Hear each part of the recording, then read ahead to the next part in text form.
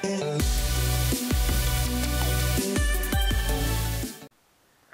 guys, it's Track, and today we're going to be reviewing this. This is the Nerf in-strike BowStrike. So not claiming any sort of elite style performance, comes with 3 darts, has some sort of deployable scope and bow action, and that's kind of fun. I'm a big fan of bow blasters. This reminds me a lot of a crossbow, as it does have a trigger.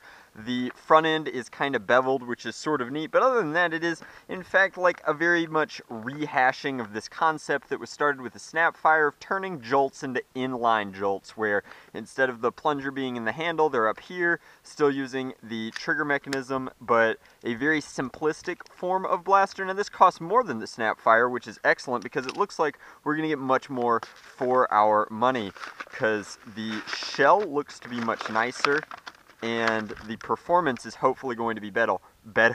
Wow, can't talk, it's cold. So the handle is immediately more comfortable. I can actually fit all 3 of my fingers on here, as opposed to the, wow, that's fun, oh my gosh. Okay, so it deploys when primed, and then upon firing snaps back, but blaster is comfortable even with the skeletized handle. I'm not having any real issue there because it is small, but I can fit all of my fingers on. So the glow shot, I couldn't do that, and I like this a lot more. As opposed to the innate thinness of the Snapfire, you can see that it's just a much nicer shell, and actually seems to have some sort of enclosed plunger tube. It's not coming out the back, so it might not be an inline jolt. It might be more appropriate to say that this is a toned down Nightfinder / Fire Strike kind of blaster, but I am not sure if it's claiming any sort of ranges, and it doesn't look to be, so we'll go ahead and test it. Firing the darts it came with, which are J-Code Elites. That's pretty standard. I really like the deployable bow arms that don't really serve any purpose, but I think it makes the blaster a lot of fun. I would not choke up on it like this, because I imagine this will fold back on your finger. Not that that would hurt, it would just impact the blaster's kind of natural functioning state. So firing performance is fine. That's a 35-foot shot right off the bat. Slightly less, about 27. Okay, and another 35, so let's try some angled shots. We'll throw in a zombie strike dart, fire angled. Hit the deck, I guess. Here's a suction cup.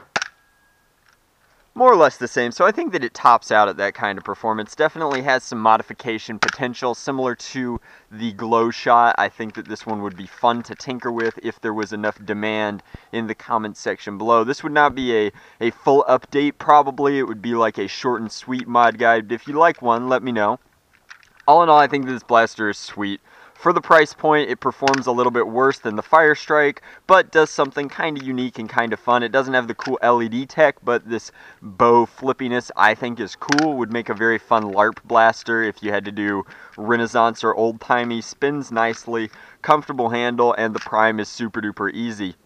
The fact that this action actuates with the prime and is very intuitive is also a plus. So cheap blaster, low performance, but it's a cool gimmick and I kind of enjoy it. So similar to the glow shot, I think that if you're looking for a single shot gimmick blaster, this is an option, and I think it's just as viable as the glow shot, although personally I prefer the glow shot more. I do think that it's definitely a step up from the Snapfire, and that is a notable feature as well. But that's my review of the in-strike Elite BowStrike, and I think that it's sweet. It's, or not Elite, in-strike BowStrike, and I think that it's cool. In fact, I really like that the old school in-strike logo is embossed on here on top of all the Digicam nonsense. But we have Nerf logo, in-strike logo, BowStrike, very simple, very clean color scheme, and a lot of fun. It would be a great Christmas present for younger Nerfers as well. So if you'd like to pick one up,